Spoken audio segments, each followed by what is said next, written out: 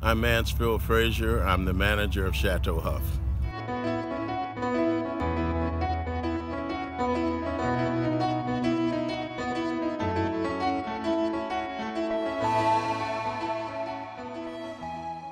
There was a project called Reimagining Cleveland. Reimagine Cleveland is a green city on the Blue Lake, and it was federally funded. They put in 58 green projects. That was the proposal. We applied to put in a vineyard, and they said no. So what does he know about wine and grapes? And I took great exception because I said, I'm an expert at taking the cork out the bottle, which is about all I knew at the time. But this is a re-entry project disguised as a vineyard. This was to build wealth in communities, to create a triple net bottom line, reuse vacant lots, put in something sustainable and green, but most importantly, to create paychecks. Just make sure that you pick the ones that are fully ripened. Like this, see, like, look, this one looks like it's fully ripe. But it ain't. But see, under the bottom, it's not. Yeah. Right, it's not. So, one of the things you got to do, if you start seeing them where they're not getting, again, these vines were tied too tight. I had trouble over here with our grapes, so we decided to put some berries in just to see if there's something wrong with the soil, and the berries just took off like crazy. We got to keep these rows clean too. This ain't helping us. America is growing out of its racism, but ever so slowly. You know, maybe in another couple hundred years, it won't be as bad if we're still around, but it's been a long process. You have to realize it hasn't been that many years since the Civil War.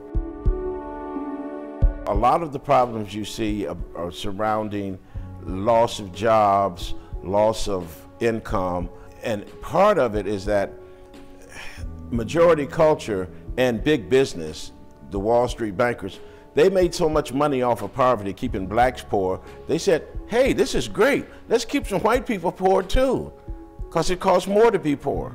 And so we have plutocrats that literally run this country. And as long as you have these income disparities and plutocrats running the country, they take their wealth offshore, they control Congress, they control Wall Street, and we haven't used the political process to change that. Pure capitalism is a system that's starting to fail. It never was that great a system to begin with. We have to change from pure capitalism to a form of cooperative ownership, just like our winery is going to be. We are going to operate, once there's wealth, on the Mondragon principles. It's a form of socialism, that the workers own part of what they produce. They own their own labor. They're called cooperatives in America. Elections can make a difference. I mean, there's only two ways of changing things in a democracy, is with a ballot or a bullet, and the bullet is not going to work. So we have to depend on the ballot to work. So if we can elect the right people and the right Congress, we can put in programs that lift people out of poverty, get them off of welfare, get them trained for work, and open up opportunities so they can work.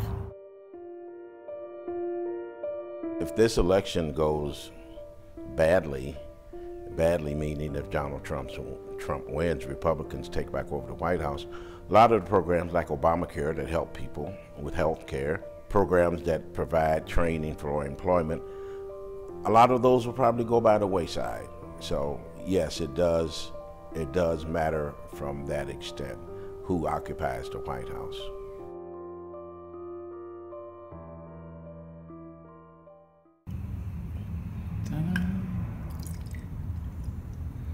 Cheers. Cheers. To Hough. To Hough.